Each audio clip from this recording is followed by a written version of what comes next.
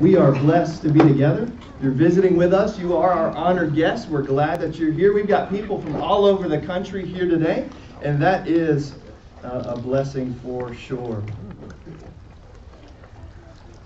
Before we begin, let us go to God in prayer. Dear Heavenly Father, we thank you for this wonderful day.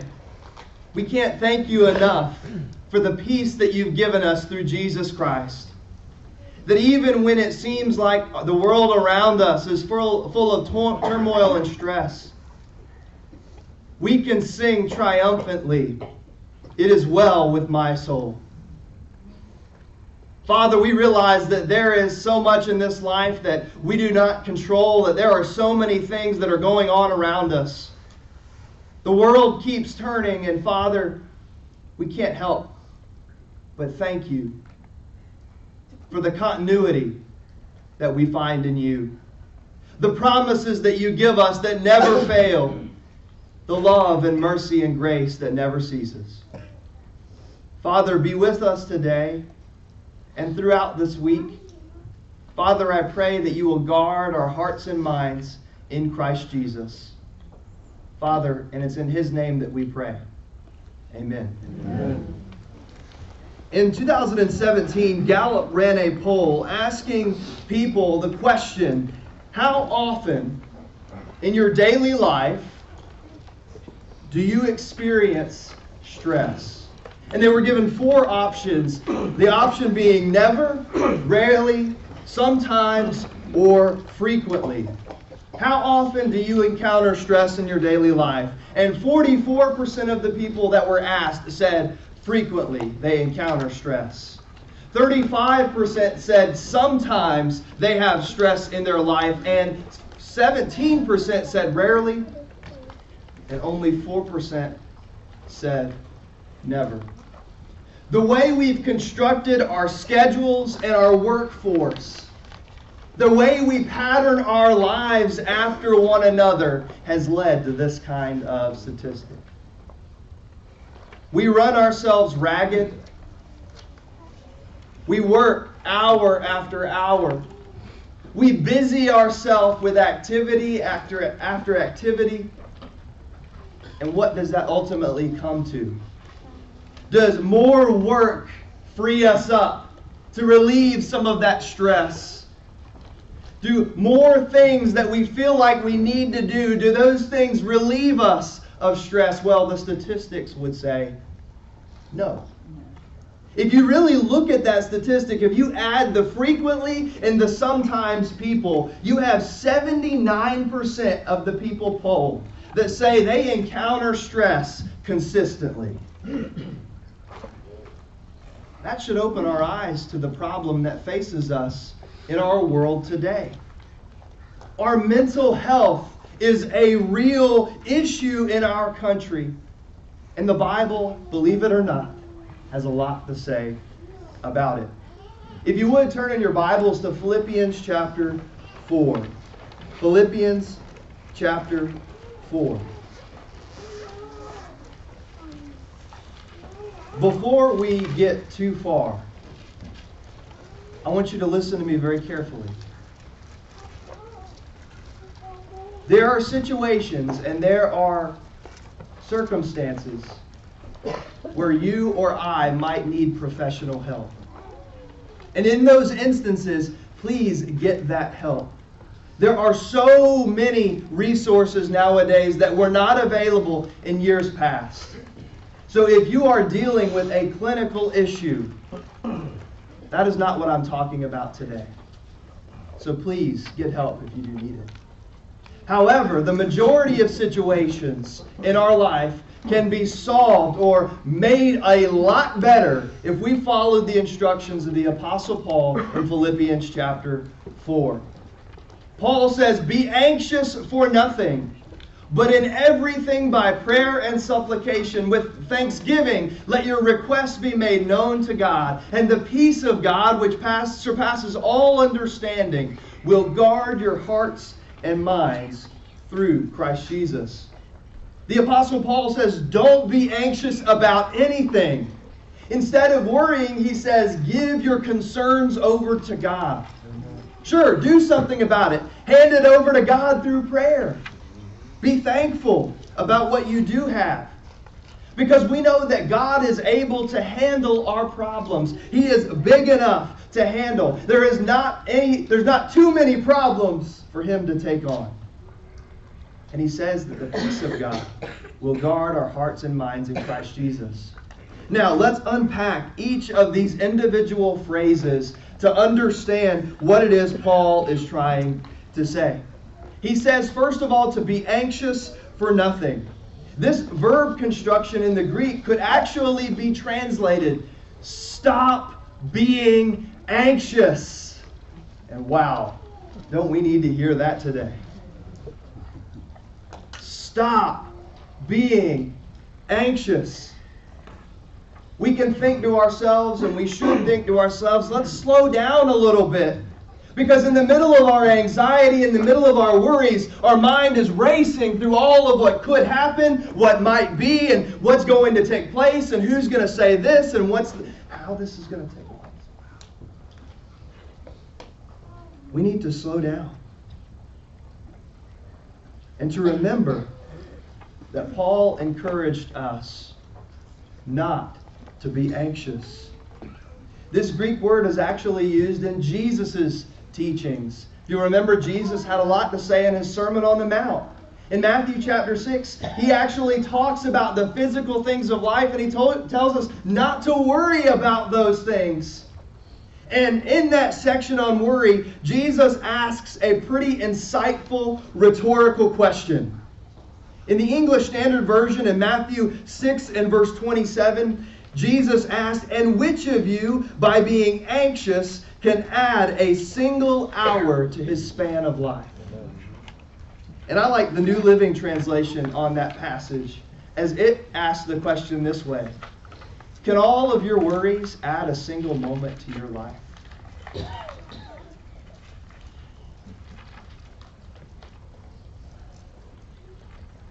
As much as we worry, you would think that worrying solves the problem. But we know that all of our worries don't solve the problem. So we might as well ditch anxiety, at least to the best that we can. And again, I'm talking about our daily lives and instances where we have control over what we are thinking about. We should let go of anxiety because anxiety solves nothing. Worrying and worrying about the days and the things that are ahead that might not even happen do not solve anything. Can all of your worries add a single moment to your life? And the answer is no.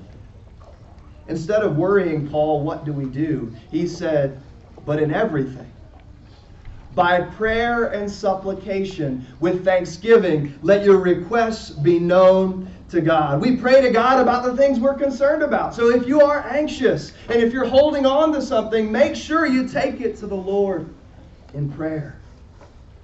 You've probably seen something like this before on social media.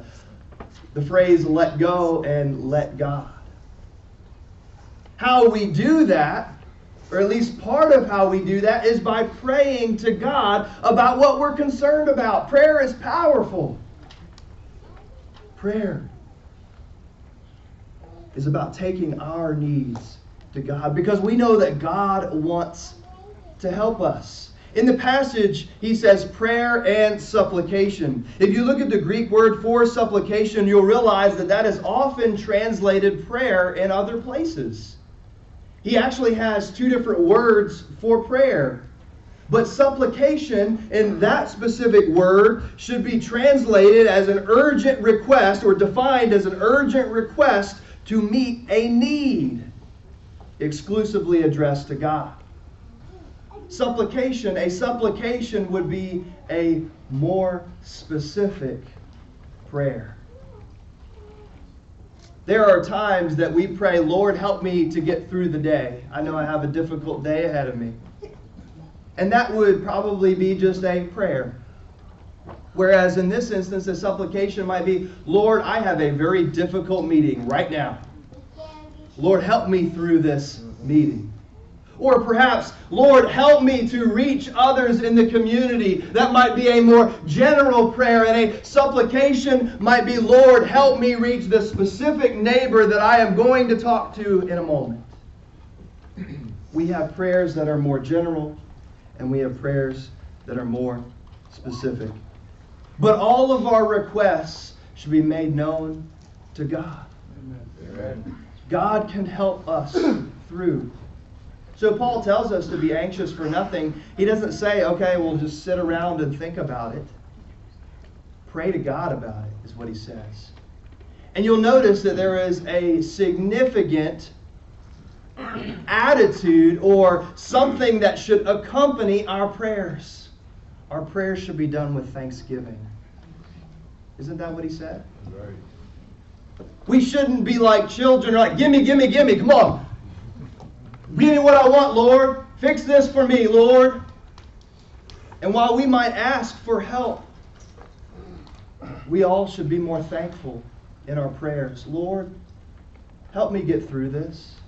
I thank you for all the times that you've helped me before. I thank you for this situation that I'm in. I'm in a difficult spot with my job, but Lord, thank you for my job. Lord, thank you that I have an opportunity to provide for my family. Father, help me to do that in a better way. Whatever you're concerned about, don't have the selfish gimme, gimme, gimme. Sure, ask the Lord for your needs. Ask the Lord to help you through your anxiety and your worry, but make sure you tell the Lord all the things that you're thankful for. Because He has given us so many reasons to be thankful. Thanksgiving breeds thanksgiving. When we count our blessings, we find more blessings to count. And oftentimes, if we think of this as a ledger, perhaps we are worried about something. Problem X. And when we start listing our blessings, we realize that our blessings and the things we have to be thankful for far outweigh problem X. Because of all the good that God has done for us. This thanksgiving will also breed contentment. And that's where we want to be. We want to be content. We want to be thankful in the Lord for what He has done.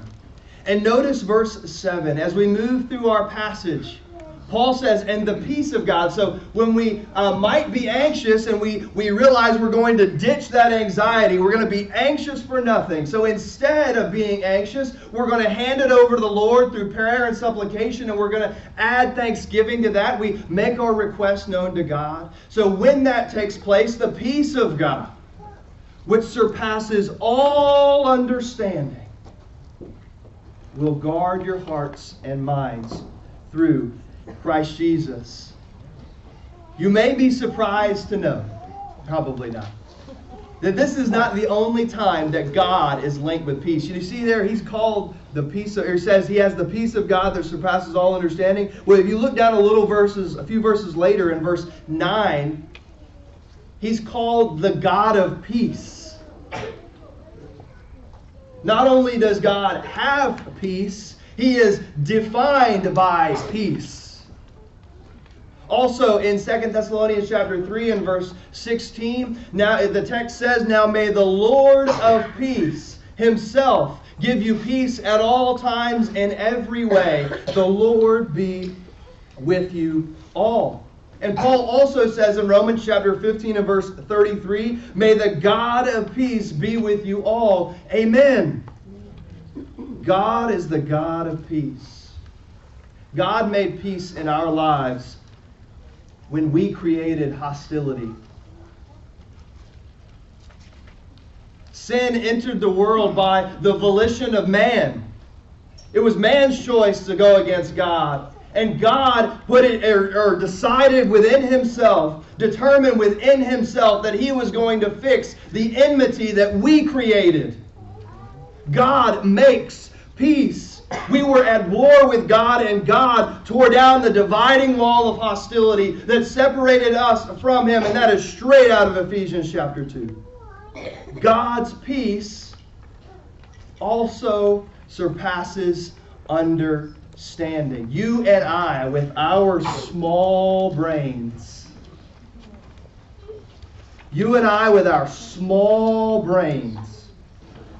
can't understand how much peace God can give us. Yeah.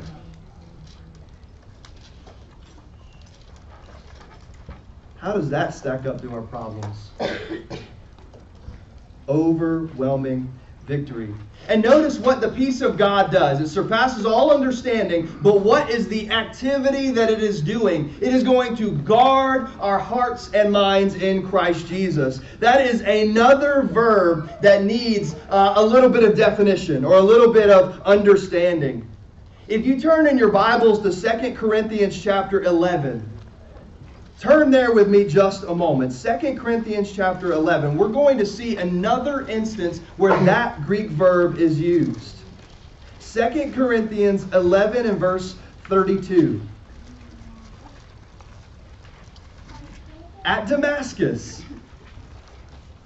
2 Corinthians 11:32. At Damascus, the governor under King Aretas was guarding the city of Damascus in order to seize me. But I was let down in a basket through a window in the wall and escaped his hands. The peace of God guards our hearts like a governor guards a city. The peace of God guards our hearts like a governor guards a city. The peace of God is actively defending our minds. The peace of God is actively defending our hearts in Christ Jesus. Amen. So when we are praying for the God of peace to give us peace, He is going to defend our hearts and minds in Christ Jesus. Yes. If that doesn't encourage you, wow. Get you fired up. Get you excited. Yes. God is fighting to defend our peace. He guards it like a soldier who protects a city. But all of this takes place in a very specific way. It's through Christ Jesus. It's because of what Christ did for us that it is possible. You'll remember last week we studied the passage just a few verses previous. To rejoice where? In the Lord always. Again, I will say rejoice. Let your gentleness be known to all men. The Lord is at hand. And as the passage continues on, he says, be anxious for nothing. So instead of being anxious, we are rejoicing. And it's all taking place because of what the Lord has done. We are rejoicing in the Lord. We are anxious for nothing because the peace of God that guards our hearts and minds is in Christ Jesus. He has done it all for us. And as we are beginning to close, I want you to think about your stress for a moment. Perhaps close your eyes. Think about what you are anxious about. Think about what you worry about consistently.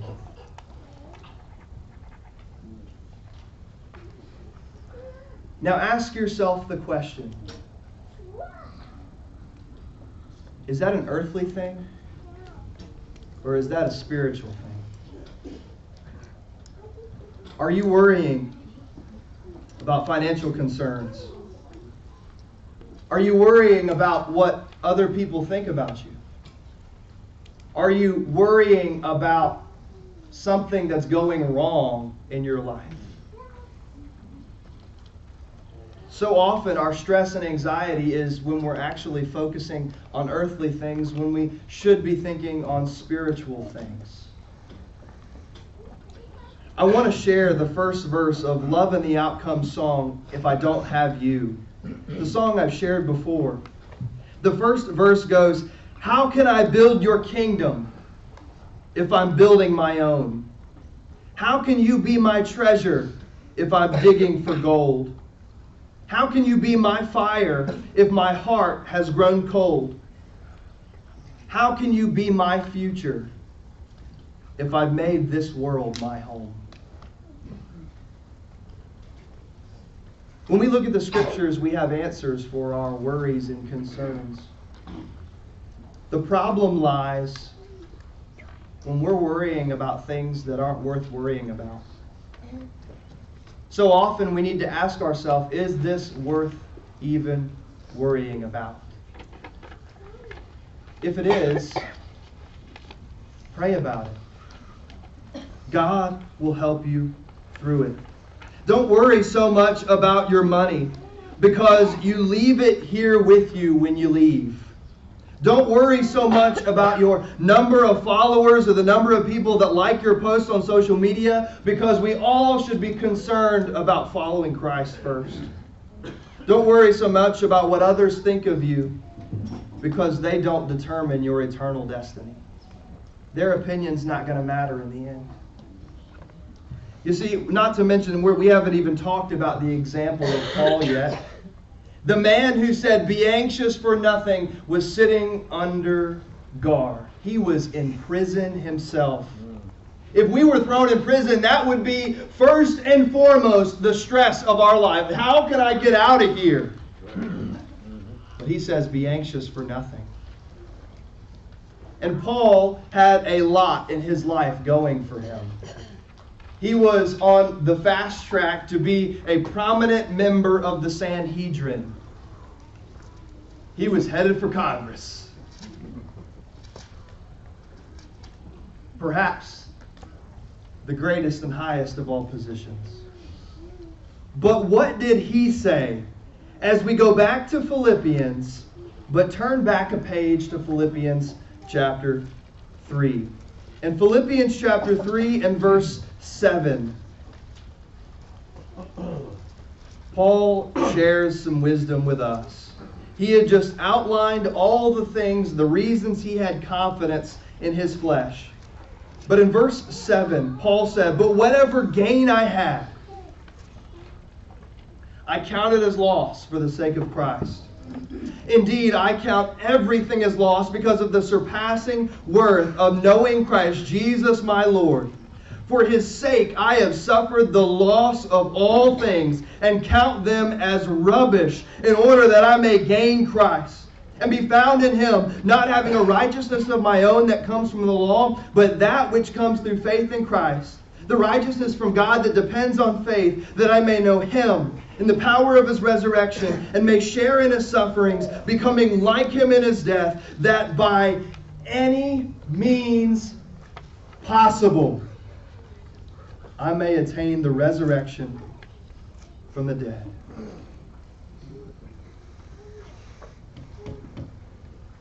Paul didn't have many worries. He didn't have many things to be worried about because his life was going so well. He was so successful.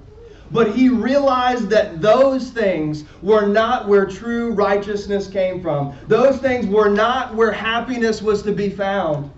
Where he was going to find meaning and purpose in his life was going to be in Jesus Christ. Right. He was willing to count all things as loss. All those things that we worry about, Paul counted them as rubbish. Those earthly things. Those things that we're concerned with that are going to be gone in a moment. Paul counted them as loss. That is a high calling to live up to. Are we looking to be successful here in this life? Or are we looking to please the only one who matters?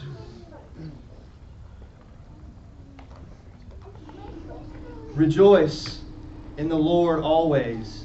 And again, I will say, rejoice. Let your gentleness be known to all men. The Lord is at hand. Be anxious for nothing, but in everything by prayer and supplication, with thanksgiving, let your requests be made known to God. And the peace of God, which surpasses all understanding, will guard your hearts and minds through Christ Jesus. I don't really know what you're dealing with today. I don't know your life truly. The only person who knows is you. You know what runs through your mind each and every day. You notice we say that. Runs through your mind. We never say what walks through your mind. I don't know what you have to be anxious about. But outside of issues that need medication or clinical help, the Lord can handle it. And even then, praying for those people with those kinds of conditions can be helped greatly by the Lord's blessings. Whatever you're dealing with today, the Lord can help you with it. Make the decision to let go and quit worrying about it. Give it to God. Pray about it. If you need to, let other people know about it. Other people can help you bear that burden. In Galatians chapter 6 and verse 2, Paul even tells us that we should bear one another's burdens and so fulfill the law of Christ. The Lord can help. Let those requests be made known to God. And we've got to rely on the peace of God. And the Bible outlines that that peace of God surpasses all understanding. Praise be to God, He gives it to us. And that peace will actively guard our hearts and minds in Christ Jesus. All those blessings are found in Christ. If you're not a Christian today, realize that that peace comes through Jesus Christ. Come and hear the Word of God, which you have heard today. Hear the message of Jesus, that He is the Son of God and that He was willing to humble Himself and come to this earth and die a death that He did not deserve. A death that we deserved. He paid the price for our sins. Believe that He is the Son of God. Be willing to repent of your sins, to turn around and start living for Him and confess Jesus as Lord. And at that point, you can be immersed in water and all of your sins can be washed away. You could be raised to walk in newness of life. You could be a Christian, be a child of God, and all of your sins can be forgiven. But if you are a Christian, take these words with you this week. Statistically speaking, there's a really, really good chance you're going to be confronted with stress or worry this week. Paul's instruction would be to be anxious for nothing, but in everything, by prayer and supplication with thanksgiving, let your requests be made known to God. And as we looked at last week, God has given us every reason not only to exist, but to rejoice and thrive. If you're a Christian and you've been struggling with anxiety and with worry, we'd love to help you. We'd love to help you bear those burdens. If we can help you in any way this morning to become a Christian or to come asking for prayers, please come while together we stand and sing.